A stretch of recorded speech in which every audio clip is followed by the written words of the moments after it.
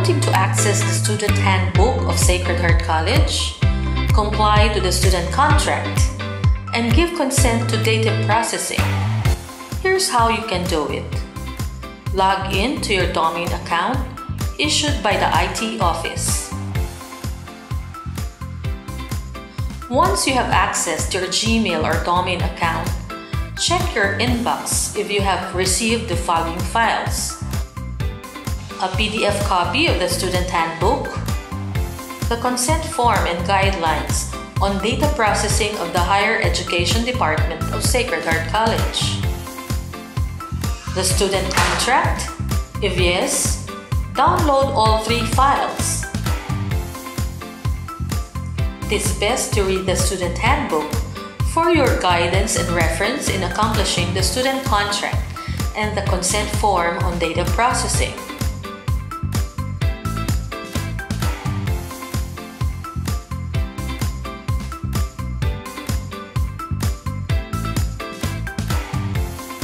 Fill up the necessary information being asked in your student contract and consent form on data processing.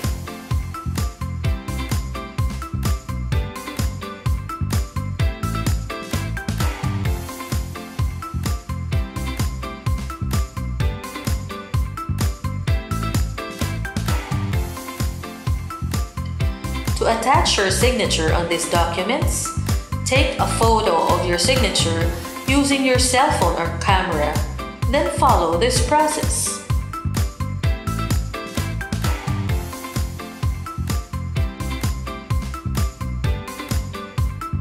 The same procedure can be done in attaching the signature of your parent or guardian on the student contract and the consent form on data processing.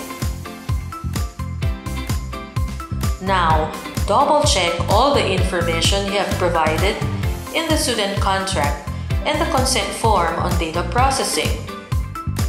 Once finished checking, submit the student contract and the consent form on data processing by clicking the reply button and attach these 2 files.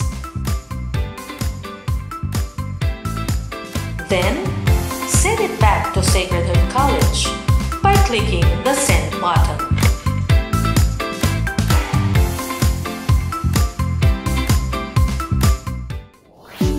Wanting to know how to process your ID online? Here's how.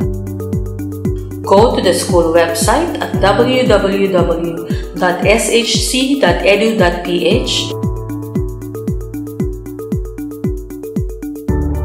and click My New Normal option. Then click the ID application system. Type your student number and password. Then click Login. Fill up the necessary information being asked. For your ID picture, be reminded of the following. Wear white blouse for female and white polo for male. Use white background. Photo should be from head to chest or half body.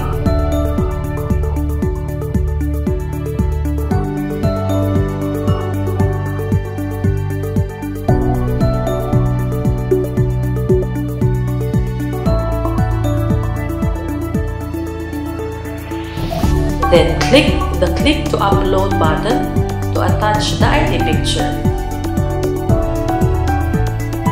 For your electronic signature, follow these steps. Get a white piece of paper. Use a black pen to write your signature. Take a picture of your signature.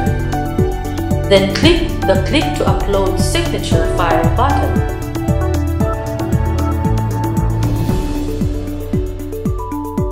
Once finished, click the Send to ID Production button.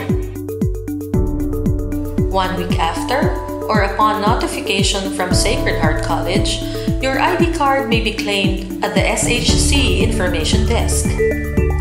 The person whose name was given in the ID processing will be allowed to claim the student ID. It may be the parent or guardian whose name appears at the back of the student's ID card. The person to claim the student's ID card will have to present a valid ID to the person in charge of ID issuance. Basic requirements and decorum in the conduct of online classes. Before the face-to-face online instruction or video conference. School uniform for all students and appropriate decent attire for new students shall be observed at all times. Stable internet connection shall be checked and optimized by remaining as close as possible to the router or an area with the strongest signal. Students shall find a quiet indoor location to control ambient noise. Likewise, nice, plain, and work-appropriate background shall be provided. Teachers shall conduct online classes in the designated virtual rooms located at the senior high school building of the institution. To improve visualization of the students, the light source coming in front or behind the monitor or cell phone instead from behind shall be ensured. Appropriate positioning of the camera shall be done prior to the online class encounter, making sure that it is in a stable position and at an eye level. Testing of the microphone and video setting of the prescribed online platform shall be done before the scheduled online class. Supervision of parents or guardians or any adult member of the family is highly encouraged in the conduct of online classes or as the case may require. Always remember the school domain account and portal number, student number and password issued by the school through the information technology personnel. The portal number is the only key that the student can use to enter and join the online class. Never share the portal number with anyone. Stealing or using the portal number of other students would mean application of disciplinary action as stated in the student handbook.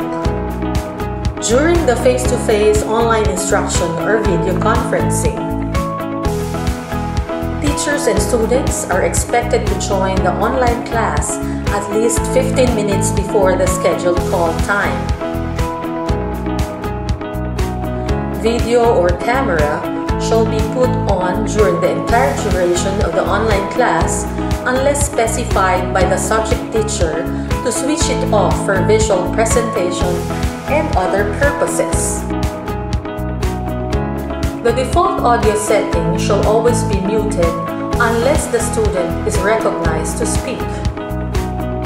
Unnecessary movements such as yawning, stretching, or wandering around the room shall be highly discouraged, as this can distract the flow of the discussion. If inevitable, audio shall be muted or disabled. In sharing and participating in the discussion, the teacher shall be informed to speak by the raising of a hand or by sending a private message.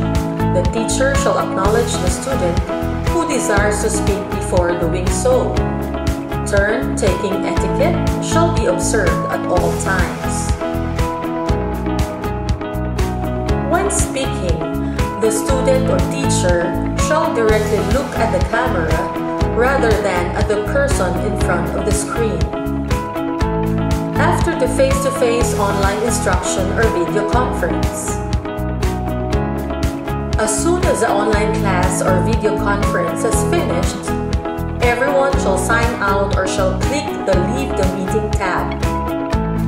Should there be post-online class, post-video conference questions, the concerned individual or student shall send them through a follow-up email, SMS, or by other messaging applications to the concerned subject teacher.